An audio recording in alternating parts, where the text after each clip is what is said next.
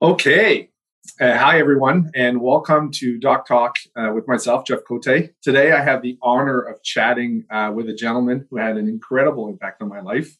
When I bought my first sailboat in 2006, April Fool's Day, by the way, I suffered catastrophic electrical failure after electrical failure. And through my journey of redeeming my boat and staying committed to boating, the experience taught me the importance of doing things right. And this is how I got to know Nigel Calder through his books, which we're going to talk a little bit later. Welcome, Nigel, to the podcast. Hi. Nigel was born and raised in England, where he began sailing dinghies. At the age of 13, he was rebuilding motorcycles and tinkering all things mechanical. After college, he met his wife, Terry, and then they set sail on his brother's 28-foot boat, where they were almost run over by a freighter. After that incident, they stayed inland and built a couple of 70-foot steel-hulled narrow boats to run the English canals. Would love to do that one day. Then they moved to Louisiana in the United States, and he started his career working on oil rigs. Naturally, the work was quite dangerous, and he learned a deep respect for doing things the right way. Nigel and his wife set sail around the world with their two small children in cramped quarters. There was a change of plans after 18 months. Now they take shorter cruises, mostly in the North Sea and extensively in the Caribbean.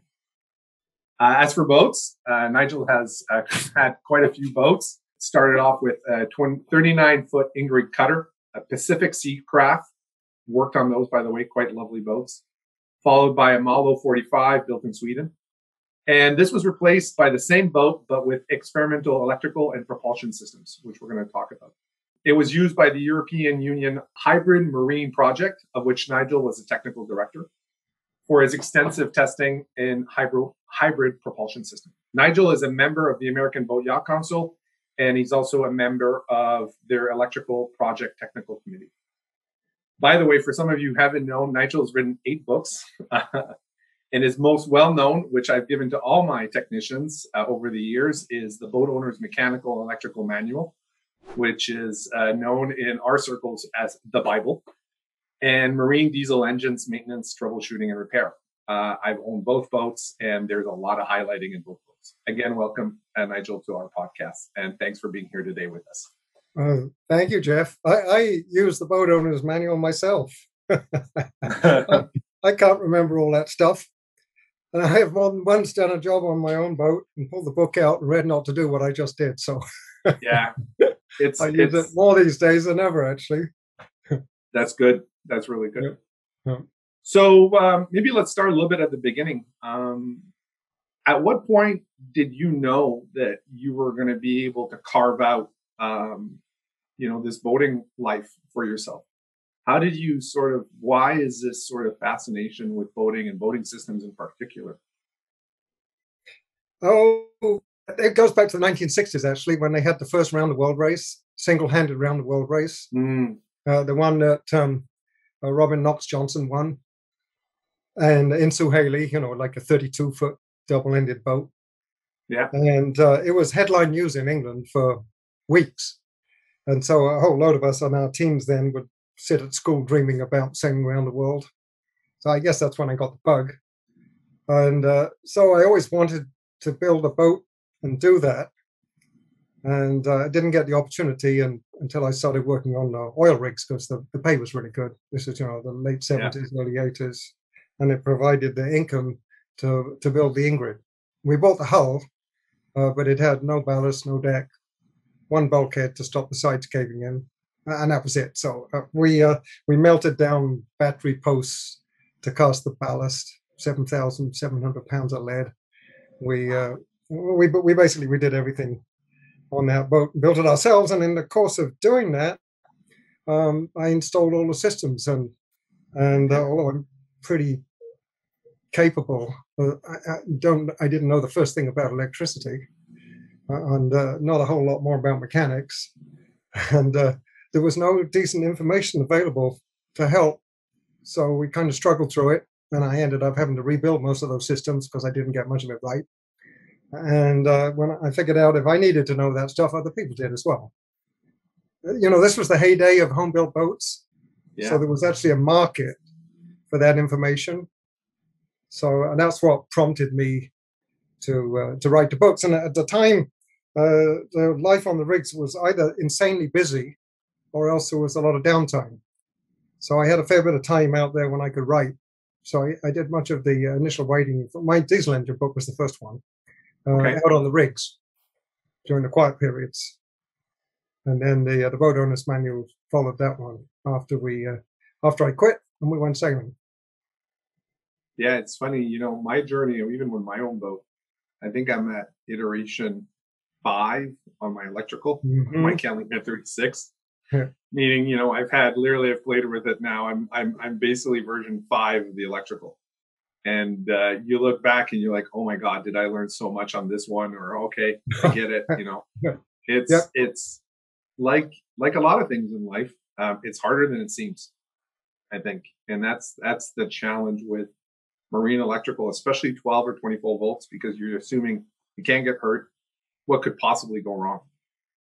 And that's probably the predisposition for many of us to get into these, situations that sometimes, it's, you need that information to come from somewhere else, and that's a great thing with forums nowadays. And, books is one way, and YouTube or whatever it is, or talking on the dock, but it's the getting to that closer to that endpoint that is reliable and safe. And yes, I had to, for that first edition of the Boat Owner's Manual, I went to a bunch of boat shows where I could talk to the gurus of the day, Rick Proctor, Dave Smead, Bill Montgomery of Belmar, and all those early leaders in the field, with the smart regulators, high output alternators, the early generation of inverters. I never could afford to stay in a hotel, so I'd rent a car and sleep in the car and go to various boat shows to collect information, and then publish the first edition of the Boat Owner's Manual. And I immediately got a bunch of snotty letters from the American Boat and Yacht Council, ABYC, because there was stuff in that book that violated the ABYC standards. So I started going to their meetings, and I very rapidly went to the second edition. I cleaned it up from a standards perspective. And that was 30-something years ago now. So I've been going to the ABYC meetings ever since. And I've probably learned more in those. We used to have 2 meetings a year, 2 days at each time. I probably learned more in those meetings than any other single source of information I've had over the years. Well, it would be sort of the aggregation of all that knowledge for all those people in the room, right? It's sort of all the pain that we've learned through the years, and you're just going, dump it, put it on the table. What are the things you're worrying about? What are the things that got you in trouble? What are the things that you wish you hadn't done? What are the things you wish you would have done differently? Well, and because the focus has always been on safety, I mean, that's what the ABYC does, rather than specific practicality. It's all those things that have caused problems that were potentially dangerous that crop up in the meetings. And then there's a discussion about how to resolve those issues. When I first went, there were maybe 6 people in the room. And then for a decade or more now, we've had over 40 at every meeting we've had. So it's grown very rapidly in terms of participation. And they're engineers in the room. So, and they check their company affiliation at the door. Some issue comes up, and before you know it, they're all focused on the issue rather than thinking about, well, where would my company be on this issue? So it's a really, it's a great organization that's really focused on safety, and there's almost no marketing or company pressure that shows up in any of those meetings, which is pretty remarkable. It's the right thing. Absolutely. Yeah, absolutely the right thing. I remember a few years ago, I was doing a presentation in Alberta. And one of the attendees and the host of it was actually, you've done stuff for them. It's Blue Water Cruising Association here in the Pacific Northwest. Well, I know. I've done a couple of seminars for them in the past. Yeah, I've attended them, by the way. We were there. Melissa, I dragged Melissa to one of the host sessions in 2011. I was like, oh my God, Nigel's in town. We have to all go. The whole office went. And it was interesting because this engineer with a lot of experience in the oil rigs out in Alberta was saying, about, the difference between sort of what the code is. And he was really emphasizing from a practical standpoint that it's it's the minimum, the Yes. bar. Yeah. And it's funny, in our industry, it seems to be opposite. It's sort of almost a holy grail. It's Yes. sort of this thing that you'll never get to, but you know what? If you were going to do it, maybe try to get there. But if you don't, then, it's okay. And he was like, no, I was like, what a great perspective. It's not your objective. It's like, no, you got to have that covered as a min and then go from there. And I think I guess there's a lot of constraints that force us to maybe see it that way. And I think that one of the reasons it's hard on all of us, both from a time perspective and money perspective as boaters, to realize what it takes to do it right. It's always harder than we've all imagined. Well, there's no place to learn this stuff in the marine industry. There's maybe 2 or 3 schools in the whole of the US that have year-long courses. And outside of that, the ABYC runs classes. But the ABYC is focused on safety. It's not focused on practicality. So there are things that we all should be doing, like putting drip loops in front of connections on our wiring. So if there's any moisture, it drips off. That's not a safety issue. So it doesn't work its way into the ABYC standards. So that's why they are a minimum. They're basically designed to make sure that the boat doesn't catch fire, we don't electrocute somebody on the AC side, or we don't sink it from catastrophic corrosion. But there's a whole ton of stuff we need to do and know that goes beyond the standards, that is not in the standards because it's not directly related to safety. Yeah. For example, there's no requirement to boot positive connections in a DC system other than at the battery, because it's assumed there's a fuse in the system. And if you short circuit from a negative to a positive bus bar, you'll blow the fuse. So theoretically, there's not a safety issue. But at that point, the boat is dead in the water, but you just blew the main battery fuse. So the obvious thing is we need to boot those connections, but it's not in the standards because from a safety perspective, they consider having the fuse there is adequate to protect the boat from a catastrophic fire. So there's a ton of stuff like that that over the years I've tried to work into all of my books and publications, and so that there's at least one place where we can go and grab all this stuff. And you're right. I mean, that journey to perfection is unattainable, and we all chase it, or some of us do. The challenge, and it's the same thing, I see it even on my boat as well, is safety is one thing, but very close to safety is reliability. Having systems that stay up and running might affect safety, right? Losing your electrical system at the dock is annoying. A few things are at play, but at the end of the day, you can tolerate it. Losing your electrical system when you're underway, passage making, or in a far away remote anchorage, and you don't know where that fuse is, and it's buried, and you didn't put it there, and you don't know where it is, and that fuse took out your whole electrical system. Now you don't have your VHFs anymore. Mm-hmm. You don't have anything. And that's exactly what it is. It's that fear that we're always worried about, is going, okay, well, yeah, safety is important, but also as boaters, it's hard enough to own a boat. If you lose confidence in the boat over time, some people, their dreams are crushed. They end up not having the stamina to take it. And they're like, what? My life's hard enough as it is. I can't have hard at work, hard at home, and hard on my vacations. And so then they go out, they buy out. They're like, what? We're going to get a cottage instead, or we're going to just travel, maybe we'll go RVing. We'll just take whatever complexity. I just can't take that level of complexity or, unknowns with a family or with a partner or with family, friends. And that's also another thing that we always worry about is how is the system going to stay up and operating without basically losing people's confidence? Yes. Well, and we, as you know, we've done a ton of cruising over the years, months at a time. And I would say the number one reason that people give up on boating is because of electrical system problems on their boats. And they just get frustrated with chasing the problems. And they finally give up and do something else. Agreed. And most of those problems, they should not be happening. They're insulation problems. They're design problems. They're built into the boat from day one. I have never done a really thorough electrical audit of a boat without finding at least one circuit that didn't have adequate overcurrent protection on it. Oh yeah. Coming back to the business of suddenly losing power, this is really germane at the minute with lithium-ion batteries. Because, every lithium-ion battery has a battery management system. Yeah. And if that battery management system sees some condition arising that threatens the battery, it disconnects the battery.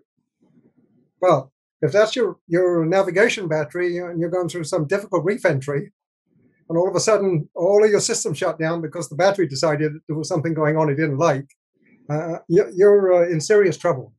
So one of the things we've just written into a draft ABYC standard, we've been working on this damn thing for 5 years, because this is difficult and controversial. But one of the things we wrote in there is that these BMSs have to provide an external message before they disconnect. And that immediately gets rid of all of those people advertising drop-in lithium-ion batteries because they don't have the ability to communicate if they're going to disconnect. So many of those batteries that we're currently fitting into our boats will not comply with that. It's a technical information bulletin rather than a standard, but they won't comply with that when it comes out. But this is the kind of issues that we really need to be focused on as an industry, because these things happen. People get into trouble. They get frustrated. They go buy a set of skis or something and give up boating. I totally agree. And having dealing with owners, for people, some people's affliction to voting is not just sort of this, in passing. It's for myself, it was a dream. When I mean a dream, it's all encompassing. It's what I want. The best times of my life, I wanted to be on the water, and to, because the electrical systems, like you say, might not be reliable, and to see those people get out of boating and to effectively change course on a life goal. A lot of them wait, work, and then they talk about it. It's their dream, and I'm meeting them every day, and it's like 40 years sending their kids to university, doing the work, working extra years to get the cruising kitty up, delay gratification. Then they buy the boat, they get it ready. It's always more than they anticipate. And then to have those electrical problems actually stop them. And at one point, maybe a voice of reason in the family says, you know what, this is just too hard. This is just too hard. We've got to get out. So let's talk a little bit about lithium, because lithium is definitely, probably, I would say, one of the hottest sort of topics in our field right now, especially within the marine industry related to battery systems. And you brought up a good point about these concept of these drop-in replacements. It comes out, of course, people want it to be easy, right? They want the benefits of, and I tell people, and chime in here, but for me, actually, it's, Jeff, I think Melissa's just put up a shot of a Lithionics lithium-ion battery with an external BMS. And this is one of those batteries that has a very broad ability to communicate outside the battery. And which is that little middle cable that you've got there as a communications cable. But this means this battery, it's not really a battery, it's an energy storage system. Because now we've got the capability to integrate this battery with all the charging devices on the boat, for example, so that if the battery sees a condition in which it's likely to get overcharged, it can send out a message to shut down the charging devices. If it sees a condition in which it's getting close to shutting down because of a lack of charge, it can send out a warning message and maybe turn on one of those charging devices. So it's got that external communication capability. The other thing that I want in my boat with lithium-ion, which I don't have at the moment, I do have lithium-ion batteries. I won't discuss which brand they are. But the other thing I want with my lithium-ion batteries is a sticker on the battery that says it's tested to UL 1973. That's the most aggressive abuse testing standard in the marketplace, in the marine marketplace at least. And it means that whatever I do stupid, and I do stupid things like everybody else, plus I push these systems to their published limits just to see what happens. I mean, it's part of what I do for a living. But with lithium-ion, if you get it wrong, it's likely to go up in smoke and you lose the boat. So with that UL 1973 sticker on the battery, you can be pretty certain that there's just about nothing stupid you can do that's going to cause that battery to catch fire and you're going to lose the boat. So you would lose the boat. Yeah, there's no doubt. That's what I want on my lithium-ion battery, is that sticker on the side of the battery. says it's UL 1973 tested. And there's not many batteries have it because the testing is very expensive. Yeah, I went to UL to see how they do that. Oh yeah. Oh yeah, they do crazy stuff. Like they put a battery with a metal screen around it, and they put it in an oven, and they heat it up until it explodes. Which you can get pretty much any lithium-ion battery to explode. It has to have a battery case that's strong enough to make sure there's no projectiles that'll come through the screen outside. Stuff like this. They take one cell in the battery and they totally discharge it, and then they fully charge all the other cells. So the battery is totally unbalanced. And then they put it on a full-out charge rate to see if they can drive that one cell into thermal runaway, which will, in a lithium-ion battery, well, again, it'll start a fire in the cell.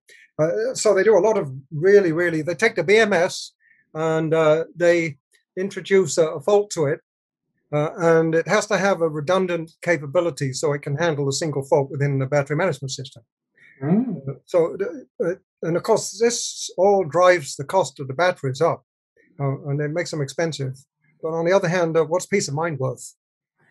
Yeah, that's a challenge. I see it all the day. And, it's funny. People are buying, some people, very few people are putting lithium in a $10,000 value boat. I see boaters that are buying, catamarans for, $500,000, 300, 400, 750, $1 million, which sounds like an obscene amount of number. But I mean, some boats are costing that. And that's not on the top end. That's, that's a 40-foot, 45-foot, 50-foot catamaran. Right. And yet they've spent X on the boat, and then they're looking, and I've had some owners, and it's almost like a misalignment in values. And they're like, I need to save as much money as humanly possible on a battery bank that will be either underneath my bed or literally behind my head. Yes. And I tell them, I'm like, why would you be a smoker and have a flammable couch? Like, I know it's less money to put flammable material on a couch, but why would you want that? And I think that's the problem is people can't connect the dots. They're very they just don't want to go there because the price. Well, that's our job, Jeff, to help them connect the dots. Yeah. Yes. And of course, if we do it right, they'll listen to us. Yeah, and that's what it goes back to. It's a little bit the spirit of this conversation, right? Is to try to. People have a hard time being told what to do in general. All of us, certainly myself. But if you tell me why I should do something, tell me the reasons, and you give me an explanation, and I'll come to that conclusion, then yeah, I'm all in. And I think that's what it comes down to. It's not just telling them voters what they should or shouldn't do, but educating them as the reasons why we should do something or the reasons we shouldn't. And then most people will come to the same conclusions. Not everyone, because we all have different values. Excuse me, scratching my nose. I was planting grass this morning, and I think I have a slightly allergic reaction to that grass seed. Oh, that's hilarious! This is allergy season right now. I could sneeze at any given moment, and it could be uncontrollable for like 30 seconds. Same thing. I always get a little hay fever, and so I really stirred it up today, I think. So, what are your reasons for doing lithium? Like, what would you, if you're talking for it's yourself? The performance. It's the energy density. There's on a volume or weight basis. There's probably people say 4 times as much or energy density or a quarter of the volume, but actually by the time you put the BMS in and stuff like that, you're probably talking 2 to 1. But then, if we got lead acid batteries, normally speaking, we're using less than 50% of the capacity at each cycle. With lithium, we're probably using 70 if we really push it, 80%. So then you need less of them. So by the time you're done, you probably are talking a quarter of the batteries for a similar performance. So, and then if you have maybe half as many batteries or even a similar amount, you've got way more performance. And in our case, we developed that integral system alternator that puts out 8 kilowatts. Yeah, I saw that. So I need a battery bank that will absorb 8 kilowatts of charging power.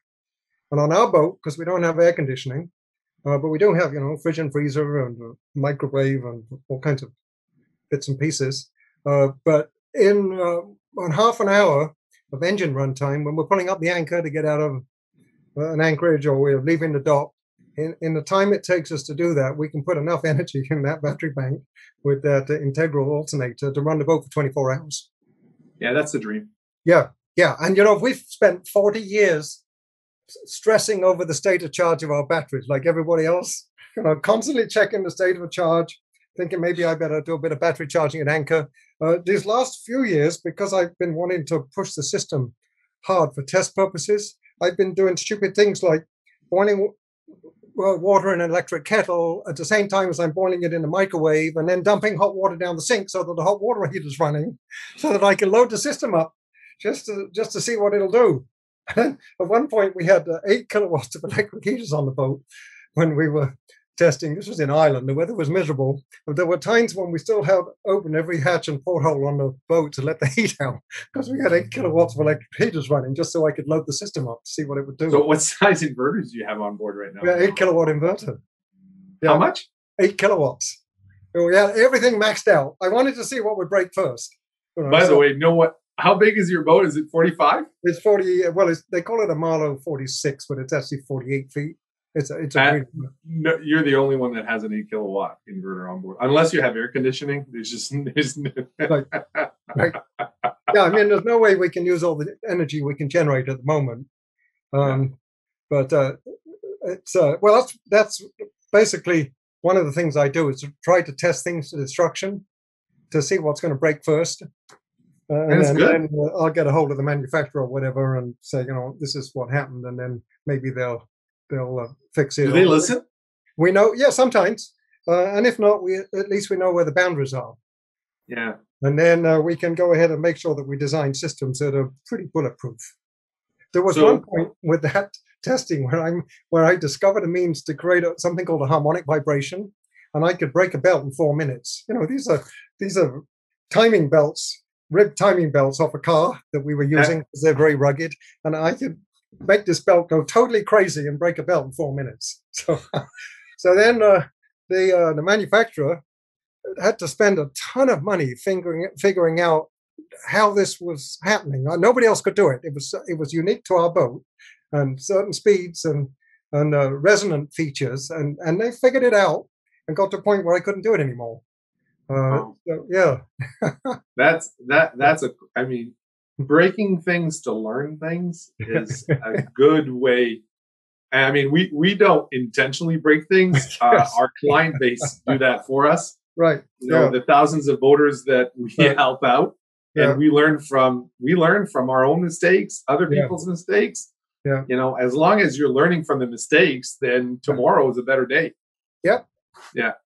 So what's your charge rate going into your lithium bank? Well, it's a 48-volt bank, because otherwise the cables would be huge. Yeah. So we're putting in, what we start out at 8 kilowatts. So if we do the math, that's 8,000 divided by 50 is 160 amps, I think. So it's a lot lower than we might be doing with a high output alternator at 12 or 24 volts. Yeah. But in terms of energy, it's twice as much as we can get from pretty much any other, even the best of the high output alternators on the market. Yeah, that's right. The APS alternators that Ocean Planet Energy sells. Yeah. Those have terrific performance characteristics at 12 and 24 volts. So what's the output at low RPM on those alternators? What makes it what does it make so awesome? Well, there's two things. One is the maximum output. Actually, there's three things. The maximum output, which is, typically speaking, these alternators are rated when they're cold. Yeah. Well, when you run them hard, within 5 minutes, they're up to, the case is probably up to well over 100 degrees centigrade. So then the output goes down. So then efficiency becomes really important. And those APS alternators are some of the more efficient ones on the market. The typical automotive alternator is maybe 50% efficient much of the time.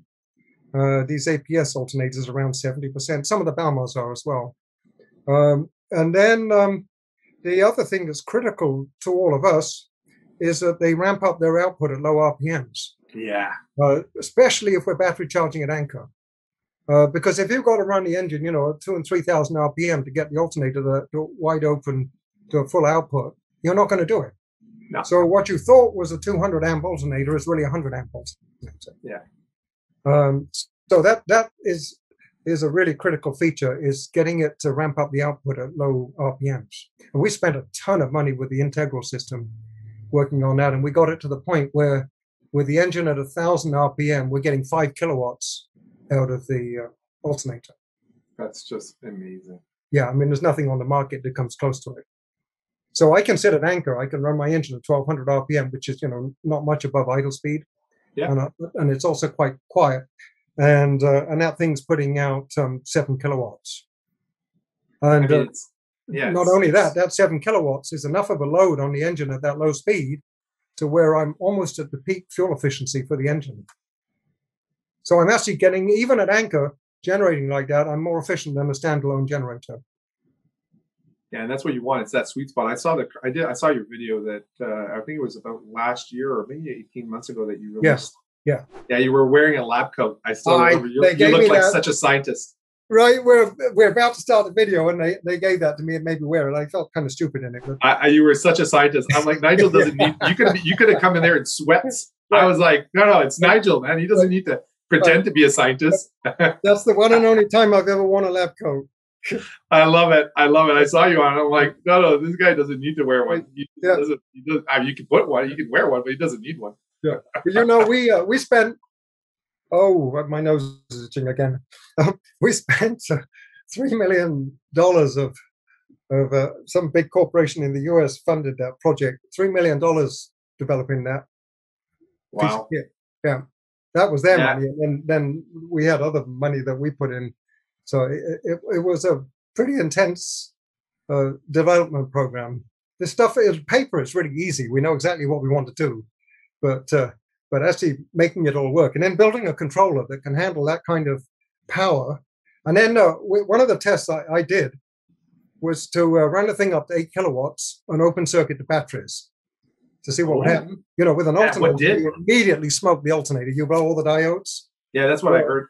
Our controller reacted so fast, and it had such a decent dump capability that it shut the system down without any damage. Oh, wow. That quick? Yep. Yeah, that's what you want, because otherwise you're going to lose that. I mean, that alternator's got to be. Right. You don't want to lose that alternator. I drew up a list of design characteristics that I wanted to see in the thing. I have no technical capability whatsoever to make it happen, but I know what we want because I've been doing this for long enough and dealing with the bits of kit that we have and the failings that they have. So I know what I want. It's a matter of finding the people that can then take that and translate it into a piece of kit that will do that. Yeah.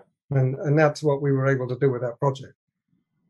Yeah. So for the audience listening in, I mean, the challenge that we all have as boaters, first of all, not all of us have generators.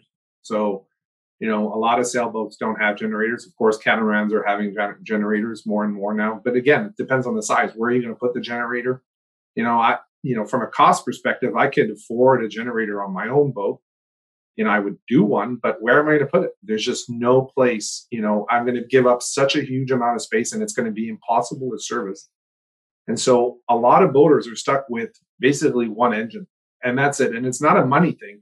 It's just there's no other place. And so I think the play is, well, what can we do with alternators? And, we've been asking more and more of alternators. Well, how can, it's 55, then 90 amps, then 120, then 160, 220.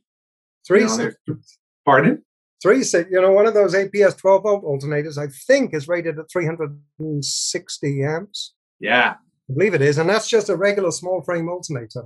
Yeah, unbelievable. And then one of the 24-volt alternators is rated at 260, I think, which is, quite a bit more than that. That's huge. Yeah, huge. I may be wrong on that. I can't remember off the top of my head. And then, of course, you need a pretty fancy controller. Yeah. Because when you're pumping out that much current, and now we've got these wake speed controllers, which are like the best of what we've had historically on steroids.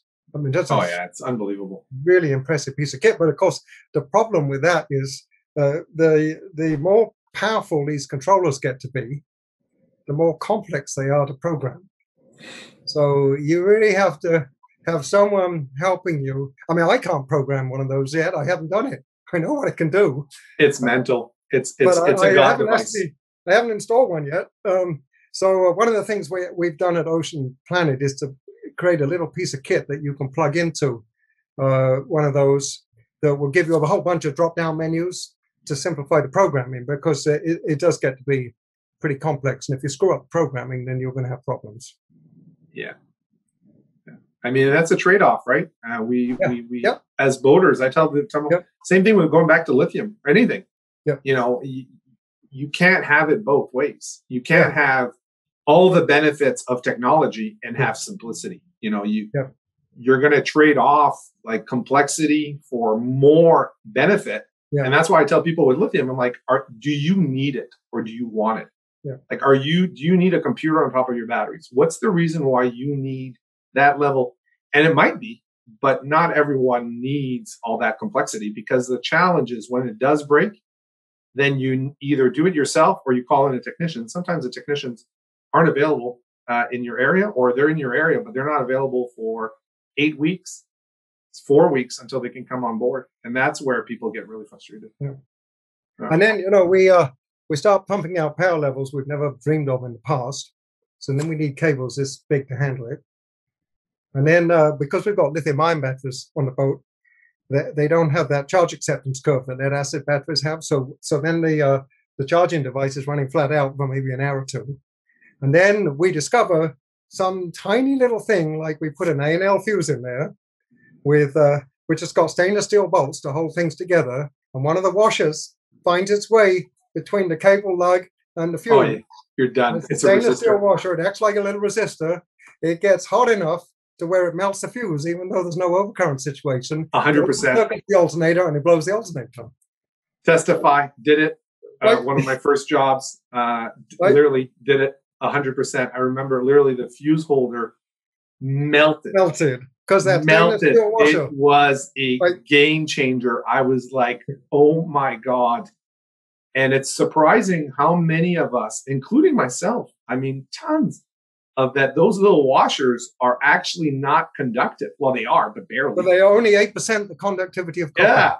Yeah. And you see it all the time, by the way. You see those washers in between things. Well, you know, you have the fuse holder, you have the fuse, you have the cable, you blow the fuse, you take the fuse out, because you slide it sideways and pull it out. Yeah. The washer drops down. Yeah. You put the new fuse in, and you don't notice you've now got a washer between the fuse and the cable. And it's this kind of stuff, you know, we learn this stuff the hard way. And then there is no mechanism to feed this knowledge out to the rest of the industry. That's a big problem we have. I have a dozen photographs on file of brand new boats with stainless steel washers in the circuit on these A&L fuse holders. And these all the time. Yep. And it's honestly, it's a simple mistake that even I could do again. Yeah. Knowing what I know, you know, honestly, it shouldn't, you know, the fuse holder effectively is a bad design, because to have no one is going to read a manual to put in a fuse. I mean, people don't even read a manual, put in an inverter. There's no way they're going to read a fuse manual. And they just make the mistakes. The mistakes are bound to happen. Absolutely bound to happen. Yeah. So I just want to finish up the lithium. So for you, the lithium, what I'm hearing, obviously energy density is a big one. Communication, and this is definitely the holy grail, with different, like not just sensing voltage or measuring current, which is basically voltage sensing is how pretty much most charging is done right now. Yeah. Wake speed is actually using current as a way to also assess the situation, which is great. And that's, I think, why so many of us are fans of the product. But having a battery talk back and say, hey, I need this, I want that, here's where I am. That's, I mean, there's complexity there for sure, but there is a lot of benefit there. Yeah. But now let's talk a fallacy of lithium ion. We all know they have a really high cycle life. Iron phosphate, which is most of the batteries we see, has at least 2,000 cycles if it's treated properly. So if you do the math, you say I can get 70% out every cycle, and I got 2,000 cycles, and then you assume that you can do all of that. and then you look at the cost of the battery as compared to lead acid, and you do the same analysis with lead acid, it turns out that in the long run, lithium ion is cheaper than lead acid. Mm-hmm. However, the fallacy here is to assume that you're going to get those 2,000 cycles.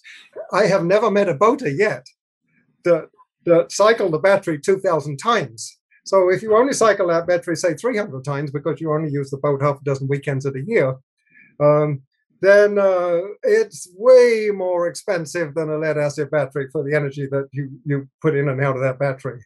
So we have to acknowledge the single strongest talking point in terms of the cost benefit of lithium ion is probably not one that most boat owners can actually use, because we don't have the capability to exploit that high cycle life. Yeah, and that's where I get always concerned when a product is using some sort of, same thing would be, Nigel, to me, is the 3C thing. A lot of people are advertising like, oh, lithium can charge at 3 times capacity. It's nonsense. You look at the lithium batteries we have in the marine marketplace, and most of them don't want to be charged at more than 0.3C, which actually is substantially less than an AGM battery. And even where are you going to find that charger? I'm like, okay, 3C. Okay, that's great. Awesome. Perfect. All right, good. No problem. Congratulations. Good. All right, now tell me where you're going to, okay, your battery bank is, let's call it a 400 amp hour battery bank at 12 volts. That's 4 golf cart batteries. That is not a big battery bank. 400 amp hours is a tiny battery bank for any boat above 30 feet. Right. I mean, it's vanilla. Like, there's nothing to it. It's like, it's just a sedan, 4 doors. That's it. It's basic. I'm like, okay, 400 amp hours. Do 3C of that, 1200 amps. Okay. Start looking online for a 1200 amp charger, 600 amp charger, 300 amp charger. Where are you going to find a charger that is ever going to give you the benefits of that theoretical charge rate? Well, in any case, we don't have that charge rate with the batteries we're using, because those are automotive batteries where they're built for acceleration, and they're also built to handle massive regenerative braking spikes. So in the boat world, we have energy batteries that are designed to accept and deliver energy much more slowly. So most of the boat batteries, lithium-ion batteries we have, are looking at 0.3C, not 3C, 1/10 of that charge rate. Some of them will go to 0.5C, and a handful of them will go to 1C. In my own boat, because we've got that integral alternator that will put out 8 kilowatts, and we had an 8 kilowatt battery bank, 8 kilowatt hour, then I wanted the 1C rating. And in terms of the available lithium-ion batteries in the boat world, that's pushing the boundaries of most of those batteries. Many of them, they don't want to do that. So whereas actually you can pump 1C into any AGM battery up to about 50% state of charge. So ironically, there are AGM batteries which will accept a higher charge rate than a lot of the lithium-ion batteries we have. But of course, they start to taper off once they get to 60% state of charge, and then it tapers off pretty rapidly. Yeah, so tell me, what's your, with all the advancement that we've seen in lead acid over the years, certainly, I mean, going from flooded lead acid, then we went to the seal valve regulated AGMs or gel, and now we've got these foam core AGMs. What's your thoughts? I remember still, you had said in that presentation that years ago, we were all attending, like, lead acid batteries aren't, they don't die, they're murdered, is the expression. That you said, and I've reused that, Nigel. I can't tell you how many times I've reused that, because oh man, is it true. People just give it to the batteries. So tell me a little bit about the state of the batteries, of lead acid batteries, and what's your take on, for boaters and cruisers out there that want to go out. Tell me a little bit more. Well, the first thing is, if you're not in a hurry, to wait a year or two. The lead industry is pumping millions and millions of dollars into research to improve AGM batteries, to make them competitive with lithium ion. And they now have the capability of the Argonne National Lab in the USA, one of these federally funded labs, where they can watch what's going on inside a battery at fundamental levels of physics and chemistry while the battery is in operation. So all development in the past has been empirical. You change something, the electrolyte or the plate, and you test it and see what happens. But now they can see in real time what's going on inside the battery. And we've known forever that even when we 100% discharge a battery, we're actually only using 50% of the theoretical capability of a lead acid battery. So we've never been able to figure out how to unlock the other half. So if they come even close to doing that, then we're going to see a dramatic improvement in the capability of lead acid batteries. And then the other two things they need for the mild hybrid automotive world. Mild hybrids are the one that when you stop at a traffic light, the engine shuts off. And then as soon as you hit the accelerator pedal, it cranks up again. So the battery is cycled thousands and thousands of times at a high level of charge. But then they also want to be able to recover the braking energy. So they need to maintain the battery in a partial state of charge so that when you brake, you can put that energy into the battery. So, as we know, if you put a lead acid battery in a partial state of charge, it dies from sulfation. Yeah. So they need to cure the sulfation issue. They need to get a very high cycle life, and they need to get higher energy density. And if they get even one of those things, let alone three of them, lead acid batteries are going to get a lot better quite quickly. So we need to keep an eye on that. And at the moment, by far the best lead acid technology for our purposes is the Firefly battery with the carbon foam plates. For the simple reason that it's an AGM battery, so it has the normal AGM characteristics in terms of charge acceptance and so on. But you can operate it in a partial state of charge for weeks at a time, and it doesn't sulfate. And it's the only lead acid battery in the market that doesn't sulfate. It acts like it's sulfating. At every cycle, you see the capacity diminish a little bit. But when you get the opportunity to do a normal full charge again, those sulfates all go back into solution, and it goes back to 100%. Do you know why that's the case? Yeah, well, I think I do. I know physicists, but the negative plate is made from a sheet of foam, literally. So it's got a tiny pore structure. And when they make the batteries, they create a vacuum in the battery and they suck the paste into that plate. Okay. And then when you leave a battery in a partially discharged state, the paste turns to lead sulfate. And it's in a crystal form. And initially, the crystals are very small and they're easily recharged. But if you leave it like that, they grow together into bigger crystals. So first of all, they have less surface area collectively. So it takes longer to recharge them. And secondly, they become more resistant to charging. So the battery slowly refuses to take a charge. And then unless you crank the voltage up well above a normal charging voltage, you can't recover those sulfated crystals, the big ones. So then the next time you discharge it, leave it in a discharged state, some more of those happen, and you get a progressive loss of capacity. Well, I think the pore structure in the foam is too small to allow the crystals to grow to the size where you can't recover them with normal charge rates. I think it's as simple as that. So I may be totally wrong. Yeah, the inventor is nearby. Isn't the inventor of that battery? He lives here in Maine, down the road from us, 20 miles. Yeah, he's a really neat guy. Yeah, I have 6 batteries on. I've got Firefly on my boat. One of the challenges, of course, is that minimum 0.2 C that they want as a charge rate. Which actually they want 0.4. Well, now, ideally they want 0.4. Right. Minimum is 0.2. Right. 0.4 is almost impossible to give in most situations. Not if you have one of these super high-powered alternators. That's another reason for putting all these pieces together as a package. Yeah. Oh, absolutely. Yep. Absolutely. Yeah. The luckily thing is at least the power motors that have generators, what we end up doing is stacking multiple inverter chargers, or adding multiple chargers. The most I've done ever is 350 amps at 24 volts. So basically 700 amps of charging at 12. And it was on about an 80 footer and on 12 of those Firefly L15s. So 900 amp hours at 24 volts. And we were able to, off the generator, the generator is massive. It was like, 30 kilowatt or something. It was huge. Yep. And they could literally run in concurrently one inverter charger and 2 of those chargers. And it was a little bit the dream that you had talked about, having even a large boat like that, an 80 footer, which is basically bigger than a house. Literally being able to recharge their batteries in a couple hours. Yeah. And in a couple hours, doing an hour at night, an hour in the morning, and at reasonable times, they're literally running the rest of the boat.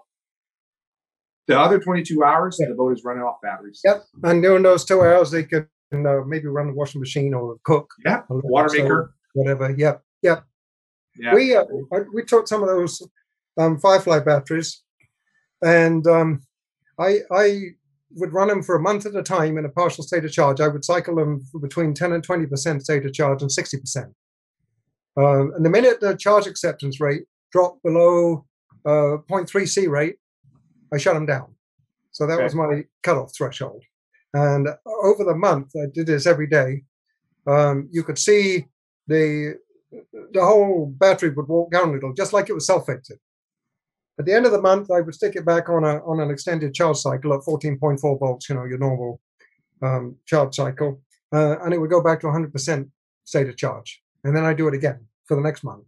So I did that for 3 or 4 months at a time, 4 months that year, I think. And then I took the batteries and I discharged them down to 35% state of charge, and I let them sit for 8 months. So, and then I put them back on a normal charge cycle. They came back to 100% state of charge. And then the next year, I did a whole bunch of pretty aggressive and brutal treatment on them. I didn't break a single one of those batteries. Temperature sensors. I see them taped on the top of the battery every time. They don't do a damn bit of good on the top of the battery. They got to be there's an air pocket side of the battery. If you bolt them to the post, that's one thing. And they should be bolted to the negative post because that's the one that gets the most heat. But positive post is okay. But if they're not bolted to the post, they've got to be at least halfway down the side of the battery because otherwise they're not working because there's an air pocket in the top of the battery that acts as an insulator. And I see it over and over again on brand new boats. They've got temperature sensors in the wrong place. Yeah, it's funny. We do the same thing. We do a service called an electrical audit, and this is where we get a lot of our knowledge. To be honest, going on people's boats, the amount. My imagination is incapable of dreaming the things that I've seen on boats. Yeah. And the good news is, collectively, we're learning a lot. Unfortunately, some of us are paying the price and others are learning from those mistakes. I had a boat owner, they swapped out again on temperature sensors. They swapped out the inverter for a different one. They reused the old temp sensor because it had a phone jack on it. The old one was a phone jack. The new one needed a phone jack. But I guess the scale was completely off in terms of what the resistor was expecting to be reading. And they literally killed their battery bank because their temperature sensor told them that they were on thermal runaway. And their battery charger was basically practically not charging all the time. Yep. And they lost their battery bank. And that battery bank was probably about $5,000-6,000 for a temperature sensor that had not been switched. Yeah, it's painful. I've got some photographs of some a big AGM bank. These are $700 each, where they're all melted down because the temperature sensor was on the top, and they did go into thermal runaway, and the temperature sensor didn't know there was anything going on. I've seen temperature sensors not even installed in the battery. I've seen them installed. They're more like ambient temperature sensors. Yep. I've seen them installed. I saw a boat that had thermal runaway. It was installed actually on the negative distribution.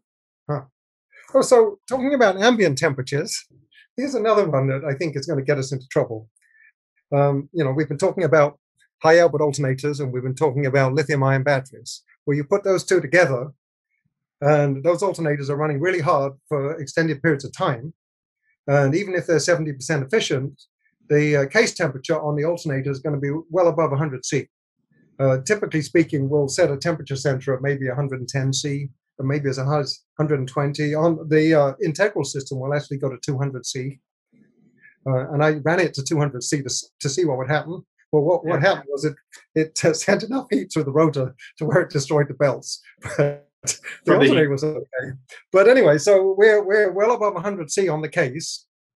And then, you've got fans. Typically, you've got one at each end blowing out the middle, but it may be sucking and blowing out the ends. But somewhere we've got all of that hot air coming out of the alternator.